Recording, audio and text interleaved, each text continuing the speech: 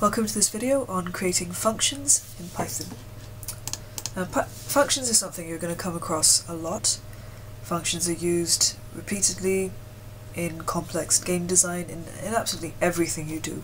So understanding the basics and the foundation of how a function looks, how it works, what it is very important. These are some of the absolute basics. Now, as we looked at before, this is a main function. You can call it anything you like. In this case it's called main. And we define a function by using the def keyword, and we call a function using the name of the function, open brackets, close brackets. A few things to remember.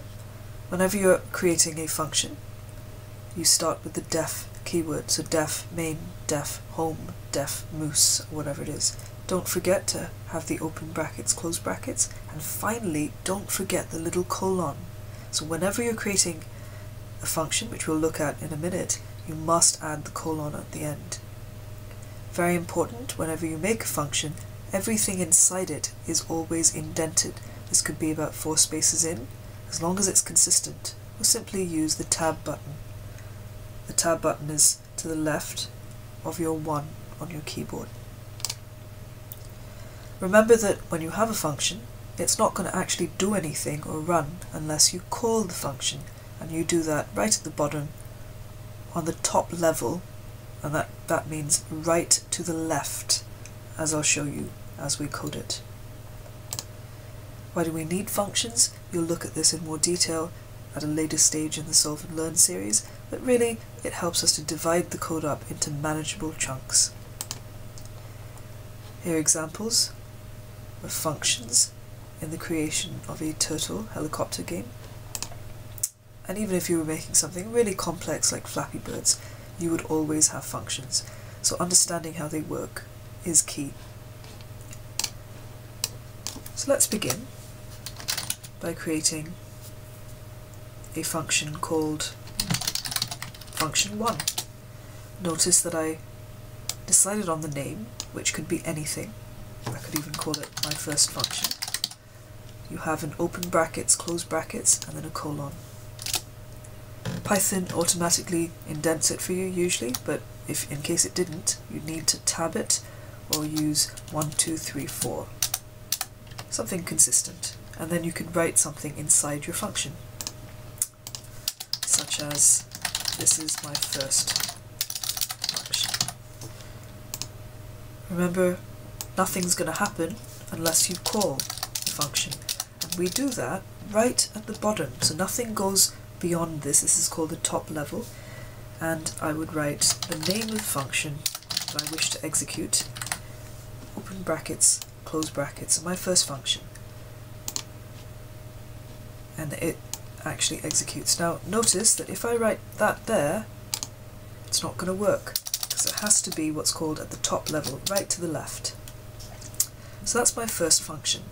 I could also call that just the main function, which is often done, in which case I change that to main.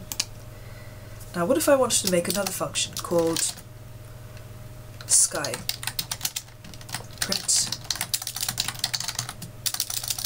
This function is called sky. Now how would I go from this function to this function? So at the moment it's just saying this is my first function, but it's not printing this. Well, I'll do exactly the same thing as I did down here. But after this, think of the logical sequence. I would just simply type in the name of the function that I wish to call, sky. Now, when you press play, you'll note that it says, this is my first function, this function is called sky, because it's jumped. You can do exactly the same thing. Trees. How would I jump from sky to trees? I would simply, inside the sky function, call the trees function. What would happen if I called the main function from trees? You might want to pause the screen and think about that, but effectively it's going to cause what's called an infinite loop, because the program is going round and round and round. Maximum call stack size exceeded, which basically means it's just run out of memory and it can't do much more. So let's get rid of that. This is basically how a function works. As you look deeper into functions, we'll look at things like passing parameters. For instance, I could write x is equal to 3 in the main function, and then in the sky function, which is here, I could pass this value x into the sky function, like so. So I'm saying call the sky function with the value x, which I've defined in the main function. So x is here, and I can actually refer to it here. So for instance, I could, over here, type print x. This variable has come from the main function.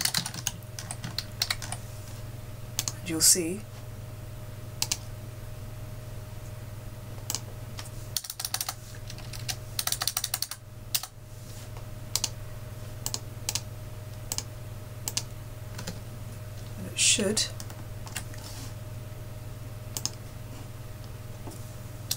should work. I'm going to use a comma there.